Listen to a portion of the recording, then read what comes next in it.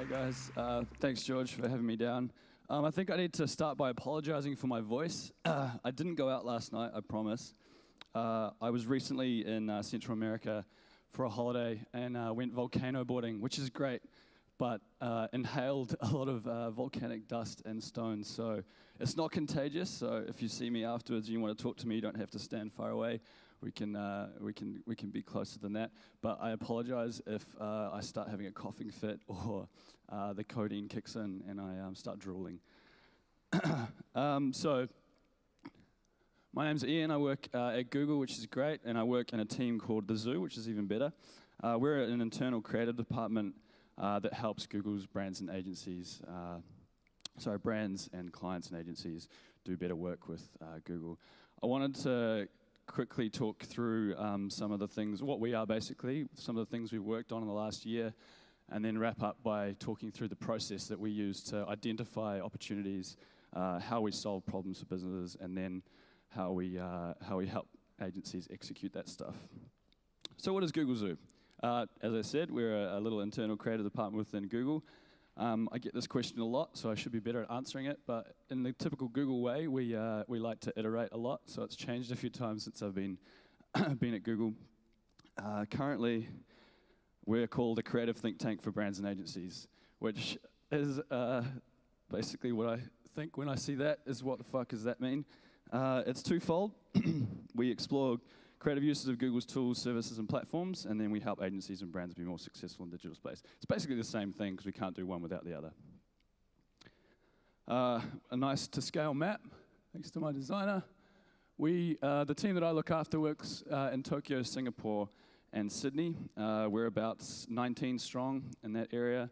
Globally, we're about 200, but as you can see, we're kind of like down here on the bottom of the world, so we can be a bit cheeky and do stuff that the other guys can't. We're about 6 people in Sydney, which is great. So what's an advertising creative doing at a technology company, which is the second question I usually get, and it's a good one. We watch a lot of YouTube videos, which is kind of what we're doing in the creative space, which is great. But basically, we help brands tell their story using technology, which is kind of a good thing. Advertising is dead, long live the idea. I hate these kind of comments, basically because they're supposed to be controversial and get in media. There's no journos here, are there? That would be bad. Basically, this is kind of sums up part of the reason I left working as an advertising creative and went to Google. It's about the diversification of ideas. It's where the idea comes from isn't really that important. Clients are spreading out. There's a lot more agencies. There's a lot of boutique agencies out there now. Where the idea comes from isn't as important. It's how you bring that to life and what the idea is. And I have the luxury of working across pretty much every client that works with Google, which is most of them, and then also being able to walk into most places and getting a positive reaction, which is not something that happens a lot in advertising anymore. Fun fact, half of creative jobs now are actually in the space outside of creative industries, which is great. That's not me looking for a job in a startup. I'm actually pretty happy. But there are a lot of, there's a big change from 2010, which was only 30%. So, yeah. Technology, excuse me. I look at technology as a creative now, not as like this thing that we want to use every day. I think it's more about a new medium that we can play in. There's still the core insight that you have to have. You still have to have a human insight to lead off before you start charging into execution. And I think that's part of the reason that a place like Google was hiring creative people. We basically have the ability to look at a problem and figure out what the core hole is that you're not thinking about and how do we make that work. And we've kind of played across the board in different technologies. We still do the traditional sort of writing scripts for hype reels and content pieces and that kind of thing. But usually we like to play in the more utility side of things. Having said that, let's show you some of the work we've done. This technically actually isn't something I did while at the zoo. My creative partner and I, this was the last thing we did before we left Saatchi & Saatchi and we came to the zoo. Put this in here sneakily because I think it's a great piece of work, is because it kind of shows the utility that we were sort of thinking in and probably why we were attractive to something like Google. We like to do things that don't just tell a story, they actually have a use. It gives people and consumers experience of the brand beyond just a message that they're being drilled on. So. Over 40% of mums have never thought to take their child for an eye test. So OPSM created Penny the Pirate, the bedtime story that helps parents screen their child's vision as they read to them. Available as a book and tablet storybook app, Penny the Pirate follows the journey of a young girl as she tries to become captain of the mighty Pickle. She has to plunder treasure, read the captain's log, and spot sails in the distance to prove she's a worthy leader of this brutish bunch of pirates. With the help of children's author-illustrator Kevin Waldron and the Department of Optometry and Vision Sciences at the University of Melbourne, this story took clinical eye tests and turned them into an illustrated children's book to help parents get a better understanding of their child's eye health. The story is also being used by OPSM's charity OneSight, reaching children in need across Australia. OPSM is rolling out the book and app across its store network, as well as in schools and in libraries. So, by turning an eye screening into a story, this could be the most important thing you read with your child. So yeah, like something that I was really happy and proud to be part of, because it wasn't just like, hey, buy more glasses for your kids. It was kind of something that helped people do and experience the brand and their brand values and actually get something out of it at the end of the day. Pedigree Found. This is a great example of how we collaborate with creative agencies. We get a lot of early iteration products and platforms and new features and that kind of thing a lot earlier than most people find out about it. So we have the luxury of like taking what that could be, playing with it, and then taking it to a creative agency and saying, hey, what do you think about this? And it's exactly what happened with this. We took it to an update to the GDN network and the way that we roll out creative across that. And it basically changed from 15 minutes down to seconds. So it was, what time does it matter? Like seconds count. And Pedigree was the perfect client for it, and Colenso did a great job of pulling this together, and they made a great campaign.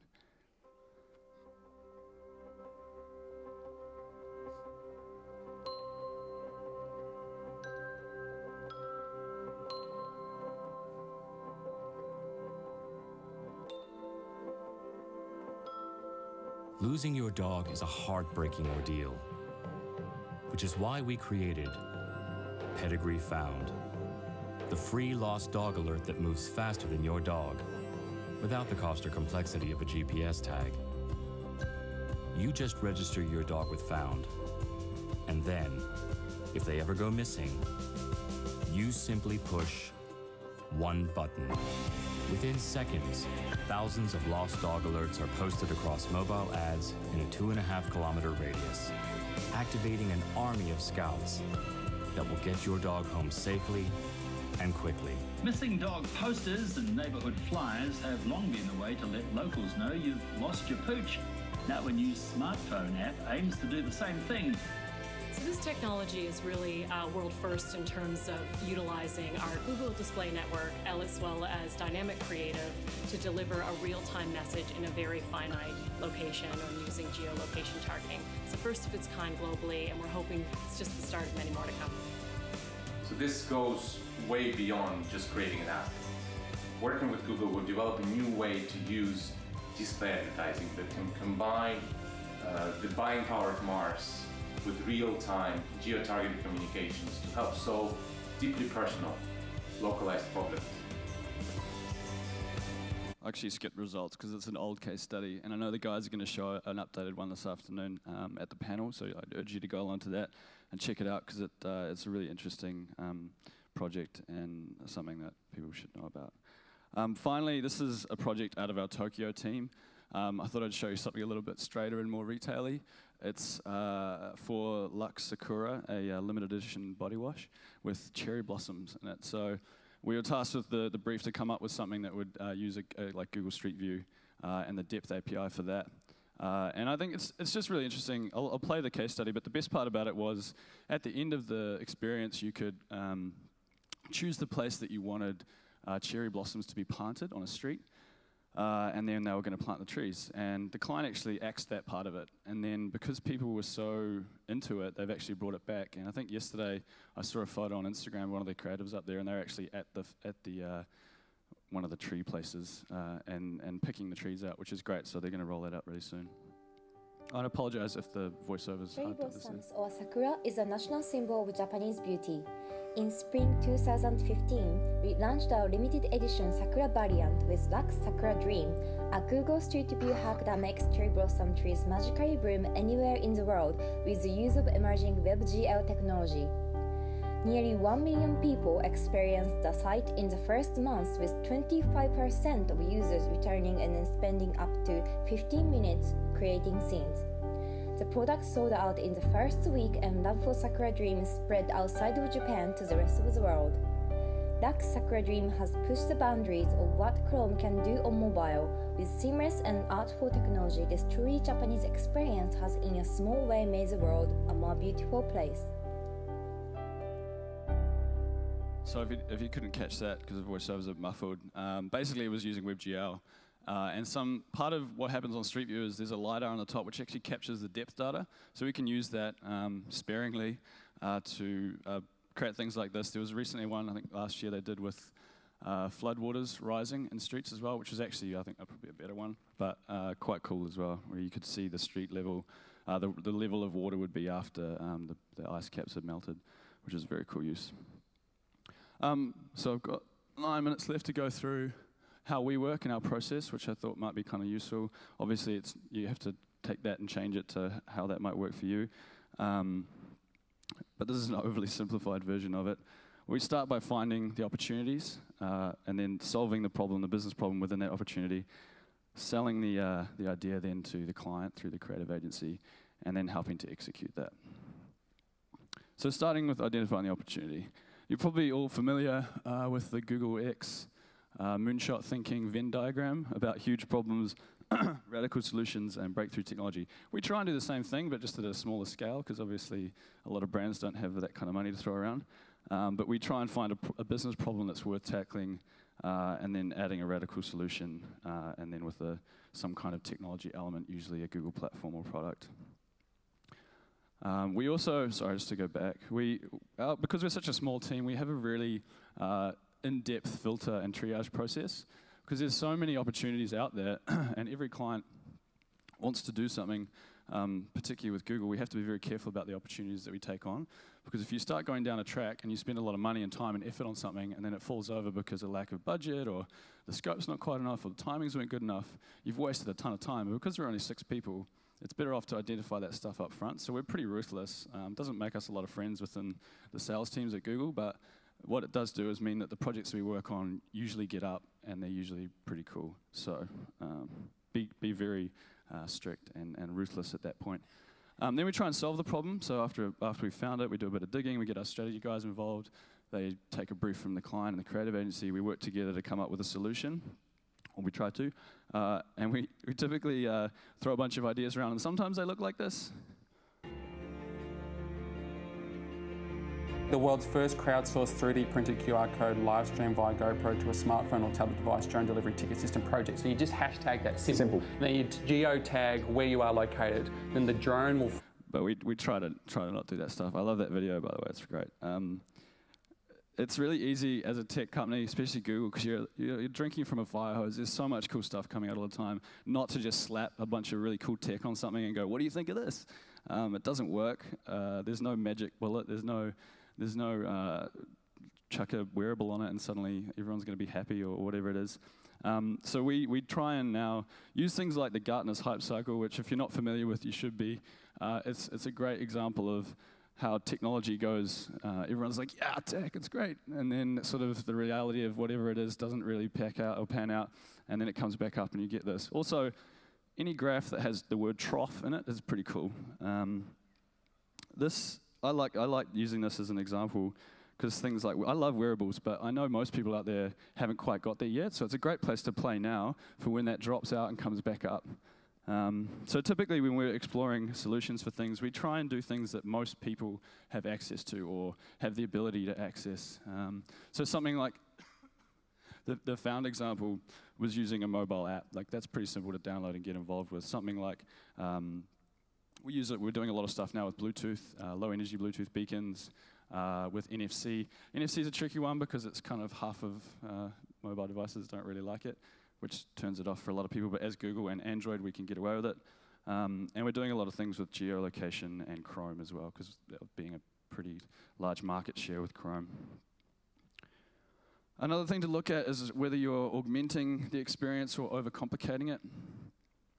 It's easy. I love using the analogy of the NASA pen. They spent millions of dollars on creating this pen that would work in zero gravity, and the Russians are just like, well, we'll use a pencil. It's way easier.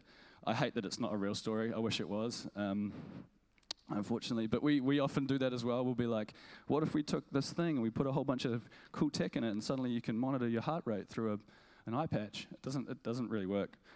So just be very aware of making sure you're actually helping the process or making it easier or augmenting the experience rather than overcomplicating it. Now you've come up with a great solution, or we hope you have, and then we have to try and sell that idea through the agency to the brand. So hopefully everyone's been on board from the start. You run a lot of little workshops and kept everyone up to date with how you're progressing and kept everyone interested, given them little teasers if you need to. So they're at the point where they're really excited to see what you've got. How do you do that? Prototyping, pretotyping, pretzel typing is not actually a thing. I just put that in because I needed 3. I don't like terms like this. It's really frustrating when you walk into a client or an agency and they're like, yeah, let's do a prototype. You don't need to do a prototype every time. It's actually better if you really think about who you're talking to, who your audience is, and the best way to explain the idea. So there's hype reels, you can do proof of concept videos. The most important thing is actually working out if it works or not, if it's a viable product or a viable platform. So we do a lot of research with different vendors around whether or not the idea is actually going to work in the minimal viable product that we're actually talking about. So that brings me to my next point. Who is actually going to do the prototyping, pretzel typing, whatever you're talking about? We have a rather large library of friends who help us do the stuff that we come up with. Most of them like us, but then some of them are like, how do you keep bringing us these crazy ideas? I think it's really important to talk to people who are specialists in whatever the field is you're working on. Whether it's Bluetooth, you go to the Bluetooth specialists. If it's the maps guys, we've got them internally, so we're pretty fine. Whatever it is, you want to talk to the guys who are actually ultimately going to end up building it as well, because it puts the onus on them to do due diligence in the early stages of the development. In terms of who pays for it, we're lucky in that we have a production budget to spend on building these kinds of things to get buy-in from a client later on down the road. So we use that sparingly because we'd rather spend it on some of the bigger projects. But obviously this comes down to IP issues, it comes down to your contracts and retainers and stuff like that. So obviously take that into account. Yay, you sold the idea. Well, we sold the idea. Now you have to deliver it. Typically, we'll stand back. Tara and I, our creative partner, will stand back at this point and hand it over to the creative agency to execute what that idea looks like, feels like, how people interact with it, that kind of thing. There are always going to be niggly little problems along the way. Hopefully, if you've done a good job of managing expectations with the client up to this point, they're going to be kind of on board with how that develops across the time frame. But there are always going to be problems, but that's why we have producers to sort that stuff out, which is great. Congratulations. We made something, which is great. Like how that S has dropped off. It's a good feeling when you finally get it out, so stick to it, stick to your guns, get it out there, and work hard on the early stages so that when you get to this point, it actually does feel like you've actually achieved something and you haven't watered down a really cool project or product. Thanks.